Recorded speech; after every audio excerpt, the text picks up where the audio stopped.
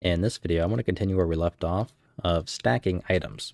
So if I pick one bread up, we have the item here. If I pick up another and another, they all stay in one slot, but you'll notice that we printed out hello on those two. So if we go to our inventory, we have the function update, which we call whenever we want to add onto the item stack. We want to go ahead and instead kind of go through and refresh, all of our, items. So we need to kind of think about how to go about doing that, because currently we don't really have a way to know what got updated, so to speak. So we could, because we're just adding it dynamically each time. So we could go through, and it might be a better idea. We're just having a bunch of inventory items. So when we add an item to our inventory, we create the widget based upon the item data struct, and we add it. That's it.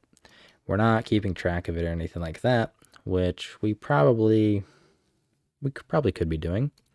So if we look at our, let's see, where's our inventory items? We have this inventory items, it's blueprint read write. We are, let's see, I keep going back and forth. We don't really have much of, how do I say, like any way to really keep track of, what items to update. So we have this inventory item, we have our text down here that we need to update, which is obviously we need to actually set to 1 by default for the text just to have there. Or actually nothing because of all the empty items. Why did I put 0? Like that. Oops. So let's try to brainstorm a little bit on how to do this. My guess would probably be the easiest way to do this is we could either pass in to the update function our inventory items are right here, or we could go through and just get it directly from our character each time we call update. Now, I almost feel like because we made a blueprint read write, we could do it really either way, it doesn't matter. We would just have to cast it this way. So most likely it'll be a little bit faster, even though performance in this case doesn't really matter because it's kind of an event driven. It's just something that's going to happen every once in a while on the client itself to pass in the inventory items to our event. So let's take this TRA here, and for update inventory widget, we're going to pass in that TRA. Let's do new inventory items, like so. So we want to pass in inventory items to that function right here, update inventory widget. And let's recompile and relaunch. All right, so we have an error. Line 13 is throwing a fit. Oh, well, that's the character where update inventory widget, overloaded member function not found. Let's go to that function. And of course, that's not where I wanted to go. Right here. So I'm almost wondering if we can just not pass in structs like this, because we're not using pointers or anything. I know we can't work with pointers and structs in Unreal Engine for some reason.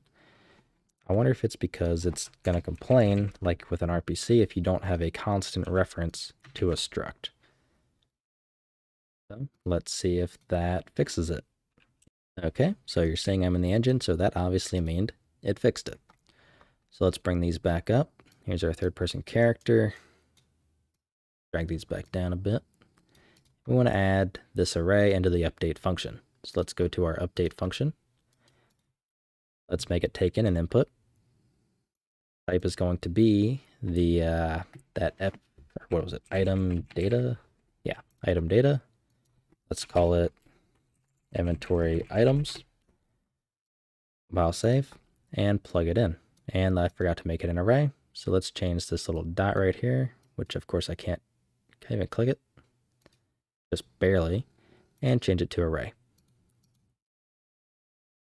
Okay, plug that in, compile and save, and there we're passing it in. What we're going to do is do a for each, and we need to kind of tag, or not tag, but go to our grid inventory test. Let's do let's see, there should be a get all children, which returns an array of that widget. So what we can do is here's our widget for the inventory item, which has this data struct. So let's actually move this stack down a little bit to fit, which has our item data struct. We want to make sure it's public, which it is. So we have item data. What we can do is do a for each on each one of these to see which one matches. So we loop through our current, items. Let's do a break item data. Let's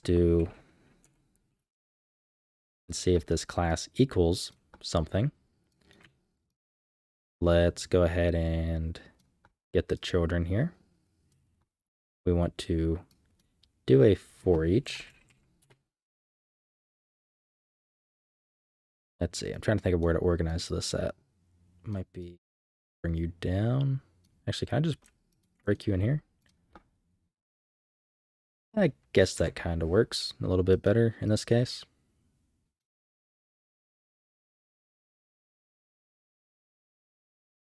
All right, so on our grid inventory, we're going to get all the children. We're going to iterate through them. And wherever the element, so let's cast this to we need to cast it to w_inventory item. From here, we can get item data, and we can break it. So here we have item data for that slot. So now we can do a comparison check. So let's do if this, our item class, equals the passed in item class. Let's clean this up some. Then that means, and it looks kind of bad. Let me drag these down. Dang it. I'll drag you under here just to shorten it up. One thing I hate about Blueprint, it's pretty ugly.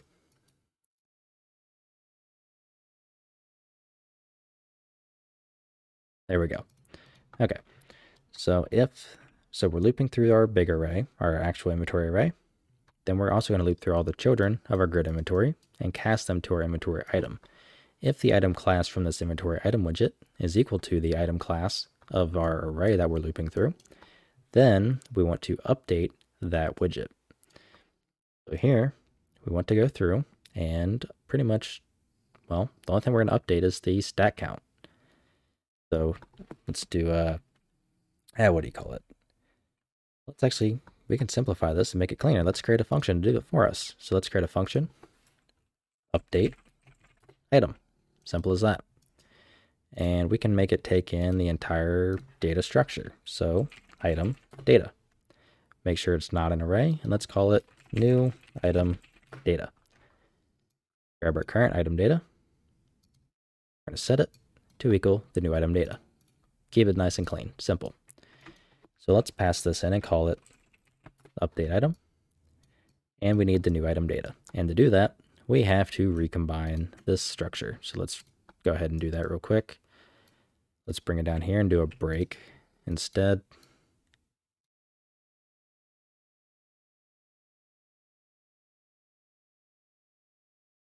Like that.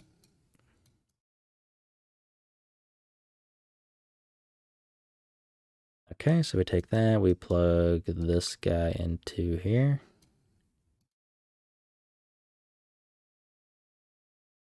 Again, let's try to clean this up just a little bit. This way we can actually see, I guess, where it's going. And then we should be good to go. Okay, so we loop through our array here, our big inventory items array that's replicated. Then we go through and we loop through all of our children that are in our grid inventory, which obviously is a list of our inventory item widgets. We want to cast it to our inventory item widget so we can access our item data. So we're going to get that, which is this node here. We're going to check and see if the item class of that item is equal to the item class of this element here. If it is, then we go through and we update it. So we have to add some stuff into that update function in order to make the change to it, obviously. But that should be relatively easy. So now we just have to go ahead and we're probably going to want to set this up to for each with a break, so that way we can end it if it matches. So let's do that. So yeah, we're going to grab this one, do a for each with a break instead, like so, and connect the break to this update item.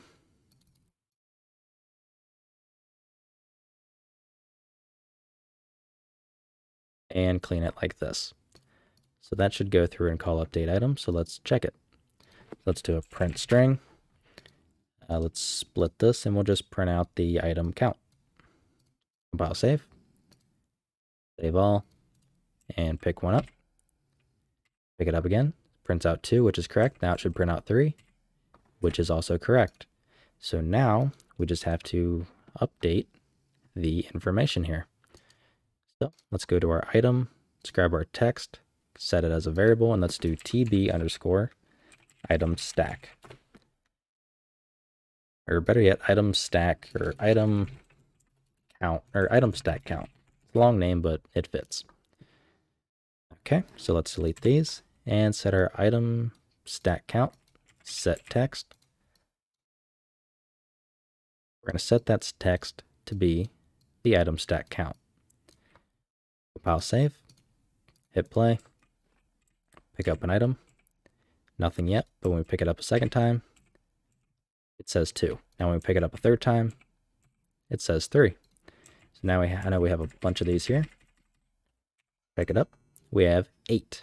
So we have 8 of them in here and 3 things of bread. So 8 medkits and 3 bread.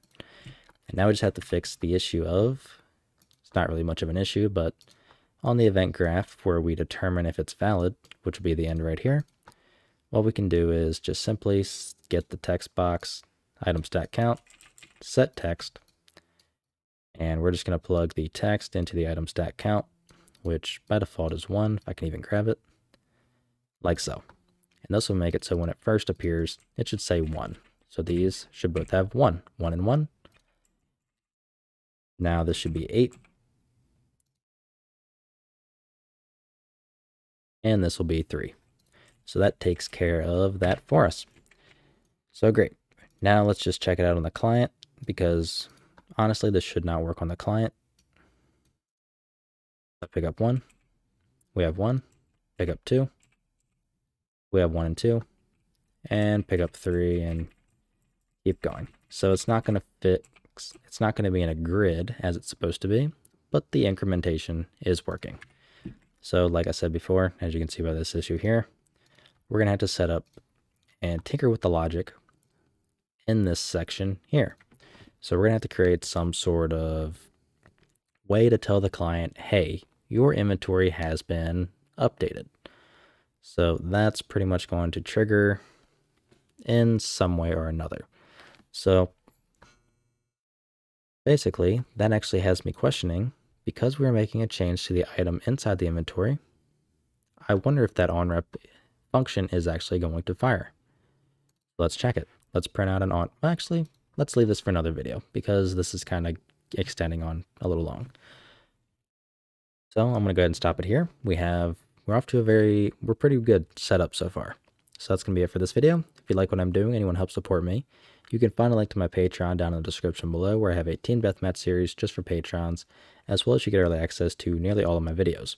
If you have any questions or anything like that, feel free to join my Discord server that's also linked down below, and I'll try to help you out. So, I'll see you in the next video.